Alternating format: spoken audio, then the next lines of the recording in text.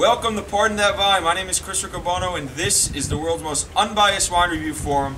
And I am here in Franschhoek, which is in the South African winelands. And it's extremely windy out here, but I wanted you to get a feel for these beautiful mountains that are in the background. I'd say that is the major difference between South Africa and Napa Valley, which a lot of you are used to. They have these beautiful tall mountain ranges. Let me just show them the right side as I continue to speak. Today I went to Boekenhoutskloof, which is tough to pronounce, and it's one of the best wineries out here in South Africa. Robert Parker thinks actually has said that it's the best winery in South Africa, and Wine Spectator once again gave one of their wines the highest rating this year. Today we went to the winery, and we're very lucky today. We're tasting two wines. The first wine I'm tasting is the Choclate Block. It's about $22 American retail. If this comes across loud, I'm yelling because of all this wind, but this is a blend of about 5 grapes. It's mostly Syrah.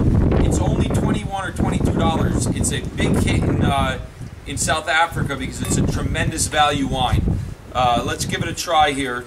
They do export this to other countries, and including the United States.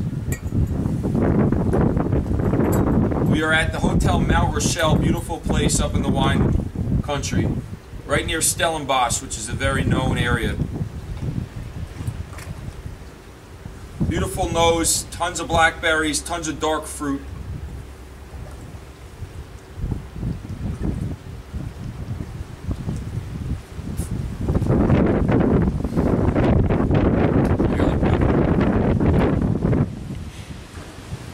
I can't say I'm blown away by this wine. I was just having a conversation with the people at the winery.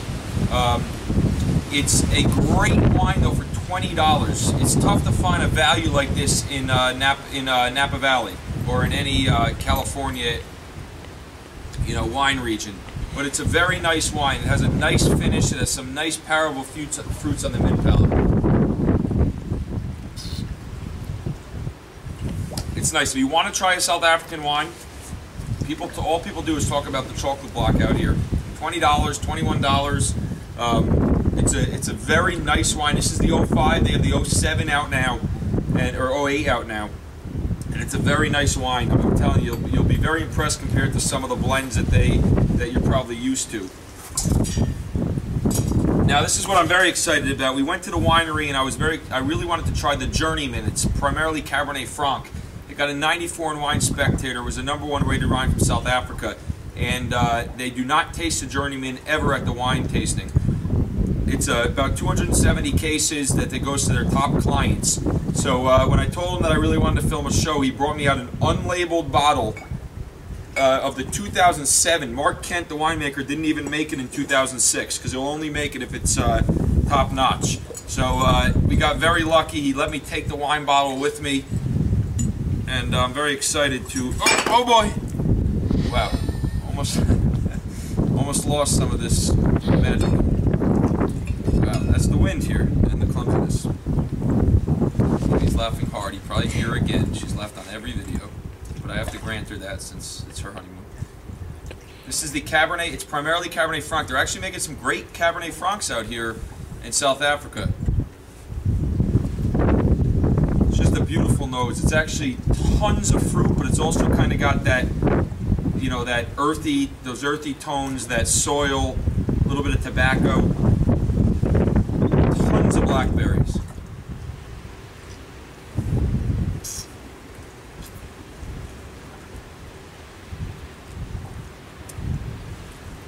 It's a beautiful wine. This is a 2007, keep in mind.